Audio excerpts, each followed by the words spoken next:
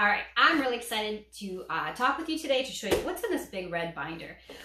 First, we're going to be talking about a lot of different seeds. This is how I store my seed packets. Now, this is a big binder. There's a lot of seed packets in there. And if you buy seeds, you know what I'm talking about, this vortex that you just can't stop buying seeds. But I can tell you that in my area where my garden grow stuff is a massive amount of seeds that I personally save. And I actually replant mostly from the seeds that I save. And so this is just some extra I like to have on a backup in case I accidentally cross-pollinate my seeds, or I actually plant them, or they get dumped over, some mouse steals them. Who knows, right? So I like to have a backup, and I'm always trying new stuff each year. So we're just, so this is kind of my backup of my binder here that I have. This is just photo album sheet papers or whatever, like clear plastic things, and I just put the seeds into them. People have different types of storage. I've seen like photo boxes and stuff. I didn't want to spend extra money, and I had this already, so I thought, let's just use this. They slide out, but you know what? Sometimes I don't want to invest in other things, and I want to use what I have on hand. That's a part about being frugal. So, but let's do a quick thing about seed saving. I absolutely love seed saving because the love of a garden starts with a single seed, right? And these little tiny seeds are so small, and they sprout into something so large that feeds an abundance of things, and that fruit then provides more seeds in that fruit. And then you save those seeds, and then you can plant more. So a lot of times once you buy seeds, you don't have to buy any more. I just like to have it. I just have an addiction. I mean, that's just frankly what it is.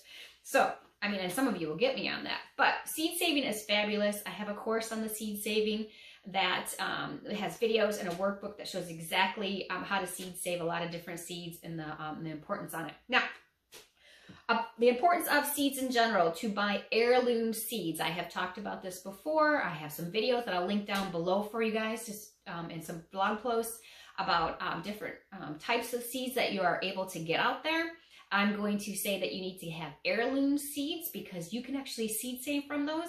Those other ones that are not marked heirloom, they are genetically modified, made with animal DNA and plant DNA and other things that I'm not even sure about. So they're a Frankenseed in my mind, and you can't seed save from there. That's not what God meant for us to do. He didn't mean it for it to be a once and done. No, it's fruitful, right? It keeps going. It's continual. It's replenishing. It's a circle of life. That's what he intended. So buy heirloom seeds, and if you want to read more, go ahead and click down below. But now let's dive into the old seeds, right? So I get most of my seeds from Baker Creek, which is rareseeds.com. This year I am trying seeds from MiGardener. They're in Michigan. They're actually in a place I used to work. Well, I didn't work for him, but I worked in St. Clair, Michigan at a salt company long ago in my corporate days. But now I'm a homesteader. Big difference, and I love this world much better. But anyway, so I thought, well, I'm going to give him a try this year on the MiGardener. His seed packs are $2. You spend $20, you get free shipping. They are heirloom seeds. I have good faith that they are going to work out. I know a lot of different people plant with them, so I'm looking really excited for this year's for this thing. So I kind of put them sort of in order. I'm not really that in order type of a person, but I thought let's go through them. So this year I'm going to be trying from MiGardener artichoke. And I have no idea if it's going to work out, but we're going to try it anyways. So this is one of my fun things that we're going to go ahead and try out. Why not? I like spinach and artichoke dip. So yeah, might as well grow my own artichokes, right? All right. And then we have broccoli. And I get these ones from Rare Seeds. And I do seed save from broccoli too. Sometimes it works, sometimes it doesn't. But I really like this Waltham 29. That seems to work really good. Nice heads like this. Trick about broccoli is once you cut that main first head that you get, and don't cut down the plant or rip it out, it will send off a multitude of shoots for the remaining of the year that you will get perfect broccoli dipping size ones, and you get plenty of meals from that. So don't rip them out. Key for that, okay? The next one is, the beets. I get these beets from, and I'm not talking about these kind of beets. I get beets from High Mowing Organic Seeds. They have a really high shipping policy, so if you can pick them up at a store, that is awesome. But they work really good. I like the Chayoga beet. They have a beautiful pink and white like bullseye thing. That's really nice. For my beans, I do a lot of dry beans, and I do a lot of purple, my famous purple potted pole beans. I need some more coffee, y'all. That I love, and they are pole beans, so they grow up. So the more space you give them, they'll give you more per seed, which is fabulous. And they taste really good. They're stringless. They're just beautiful too because they're purple. So and a lot of the dry beans that I like to do are pinto beans, so because I make my own refried beans. This year I am trying something called a Jacob's cattle bean. So they kind of look like this. They look pretty. I thought I would just give them a try, you know, because they're purple and white, so why not? So that's what I'm going to do. I'm also going to try cantaloupe. This one is from MiGardener as well. Minnesota midget cantaloupe. So I'm just, you know, why not? Why try it? Or why not try it, right? I do dragon tongue beans from Baker Creek too.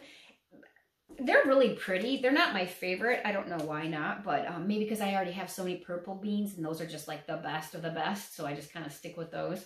I'm going to try navy beans this year too, because again, I said I do a lot of dry beans and they are a lot of work, but they are really, they just scream food security to me. So I'm like, yes, dry beans. Keep everything I can do myself. I'm going to do it, right? The God has given me lots of space. Might as well plant it. So I'm going to try navy beans this year for another dry bean. I have a couple different types of carrots that I really like. One of my favorite is Nantes, Nantes. I get those from a couple different places. Sometimes Rare Seeds had it, and I don't think they have it anymore, so no, I got to get it from somewhere else. But those are really good. Little finger carrots, those are cute, right? Those are long little finger carrot. Those are really nice, quick carrots that you can go ahead and just pop out of the garden and, you know, eat those yourself. Oh, it looks like so the Nantes, the last ones I got was from Burpee. So those are Burpee heirloom seeds. Make sure they're heirloom. I also like to do a lot of cauliflower. And the cauliflower I like to do is, let's see, let's pull these out. So here is, oh, it's amazing cauliflower. Literally, it's called amazing cauliflower. It's a nice white cauliflower I really like. And then I also do a purple cauliflower that is called Purple of Sicily. Because it's purple, I just kind of have that theme going on. So I like that. The cabbage that I like to do is Golden Acre cabbage. That's another high mowing one. Couple different cucumbers. We don't eat pickles here. I'm the only one that would like them. And they're just never as crunchy as any, you just can't get them super, super crunchy. So anyways, I just tend to do like the munching, the snacking cucumbers, and we will eat the stink out of them like crazy, especially my youngest one. So I like the Market More 76 cucumber and the Muncher cucumber. And okay, so corn, organic or heirloom corn can be really tricky to do.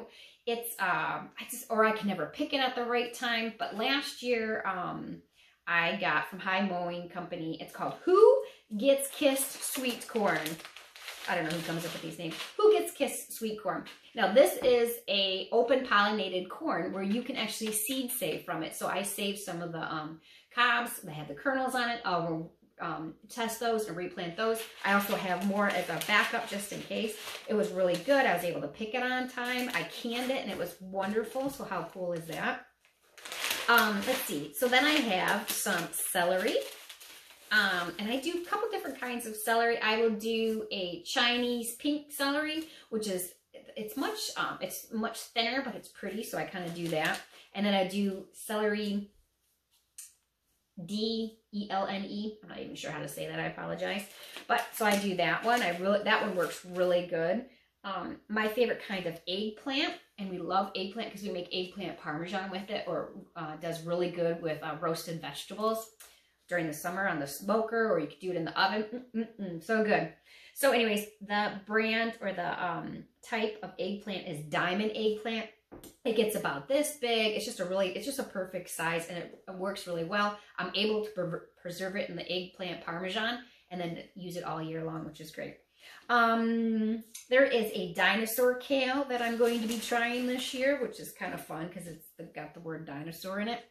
And then I have lots of different lettuces. I am constantly trying different lettuce and trying to grow it in my greenhouse, like during the winter, which, you know, up here in northern Michigan doesn't really work that well, but I can push back all the leaves and I can see all the little guys starting to pop up. So it's going to get there, which is great. Now it's already done. I let it kind of self-seed. It falls down. It replants. That's what I'm talking about. Sometimes you gotta be lazy with stuff, but it works better because nature's better than I am. All right, so a couple of the things I like is the Landis Winter and Henderson's Black Seeded Simpson. There's Gustav's and Tennis Ball. And one of my favorite one is for Ellen Schloss. I probably butchered that one too. That one is from Baker Creek, which is rareseeds.com for Ellen Schloss. I really like that. And then, of course, there's different other, gosh, there's just so many different kinds of lettuces. Those are just really fun to just try. Banana peppers, I like to make those up too because I love to can those and put those on pizza or in wraps or anything like that. So good. Let's see. A couple of different MiGardener peppers that I'm going to try this year are YOLO Wonder. I don't know if you only live once, if that's the pepper, if that's what it means. It's a wild pepper. I don't know. There's a Keystone Resistant Giant Pepper and a Purple Beauty Pepper. Those are all new. So we'll see how about those ones go. I like to do radishes. I have a watermelon radish. And then, oh, the good ones, the best ones are the early Scarlet Globe radish that I really like. And there's an accompanying blog post to this whole video too. So if you couldn't catch some of the names, I'm going to have them down below for you guys on a link that you'll be able to just go ahead and see which ones that I like and have had really great success with. I really like for pie pumpkins, Jack B. Littles. Those are so cute, and they're about this big, and they just work really good. Some snap peas. I got Sugar Ann and Mammoth Melting. Those are both from High Mowing. Let's see. Let's see. Okay, so there is a honey butternut squash that they're like small like this. So they're like, are you going to grow? But that's about as big as they get. They are sweet and they are really good. So normally I grow this butternut squash that I got from my dad's friend from years and years ago. And they're bigger, like, it's beautiful, it tastes really good. But I thought I'll try this honey nut butternut squash. And that one really works good. We're gonna try a watermelon this year too. Why not, right? Last year I planted a bunch of cayenne peppers because I will use that as a as like an herb. Actually, I make it into a tincture. You can spray it and it can help stop bleeding. So anyways, but that's a whole thing. That's a whole nother thing. But I grew cayenne last year. I don't need to do it again this year because I have a boatload, and it's not like it's something you can munch on. Or can you? Let's see, a new pepper called Firework Pepper. I gotta show, this one looks cool. Let's see if this one's gonna be any good, right? Look at all those cute little peppers. They're all like different colors. That looks fun. I just wanna try that. So we're gonna try that. And then we've got, let's see. Oh, and then we've got the tomatoes. So some of my favorite tomatoes are Bonnie Best tomatoes, Amish Paste tomatoes, and Tappy's Heritage tomato. That Tappy's Heritage tomato is one of my favorites. It is so pretty and it always does really good. It's just like that perfect size. It's not a beefsteak. I actually don't like those at all. They're full of water. They usually split and they just don't look that pretty. And that you can can them, but since it's so much full of water that it's kind of null and void. But the Tappy's Heritage, you can eat them great. They're that perfect slices for BLTs or sandwiches, and then they can as well. But then the ones that I other can are the Bonnie's Best, the Amish Paste, and there's one more. Oh, San Marzano Lungo #2. Those do pretty good too. But my favorites are the Tappies. So we're gonna try that. All right, so now, I also do tomatillos. I really like doing tomatillos. They are crazy, overabundant, overachievers. Like, they just want to show off in the garden. Those are really good. I make a lot of salsa verde with that. And then I use that I'll can that and I'll use that throughout the winter. And the rest of these are herbs. So let's talk about a couple of my favorite herbs. Feverfew, yarrow. Oh, let's see, calendula. Oh, I love me some calendula. It's nice, stinging nettles. I could not find any in my region whatsoever, so I had to buy the seed to plant them. But a lot of times you can find them out there, and you will know that because they will sting you with these little hairs, and you will feel it. Holy basil. I love holy basil, aka Tulsi. I'm not from Oklahoma. Tulsi.